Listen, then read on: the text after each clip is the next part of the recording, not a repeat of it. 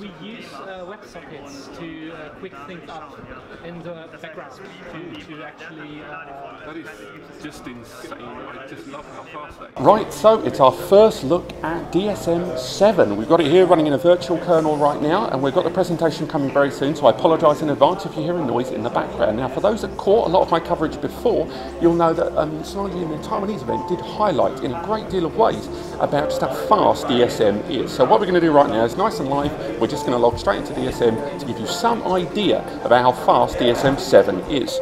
For those that are wondering, Eddie the web guy's there behind the camera. Ed, you there? You alright? He's excellent.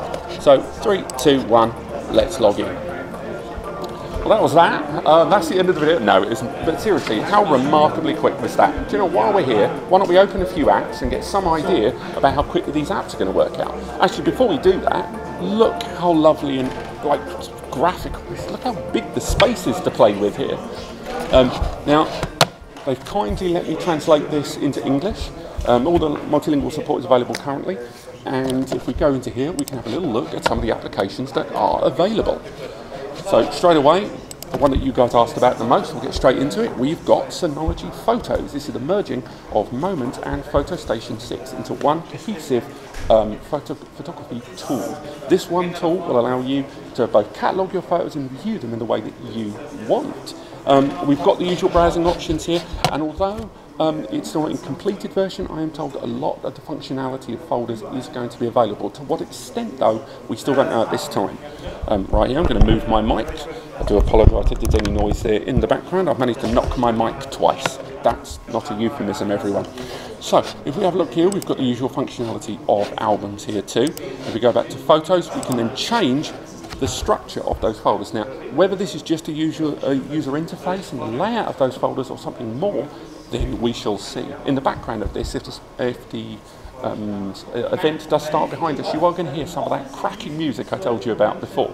It's very addictive, don't let it get in your head. So, moving forward, we can skip out of Synology Photos and look at this new and improved resource monitor. Now, at the moment, I'm being told that the resource monitor that's included inside this, at the moment, doesn't have full functionality because this is a virtual environment. So unfortunately, as much as we've talked about that new and improved resource monitor, it's still not going to be fully fleshed out in this version.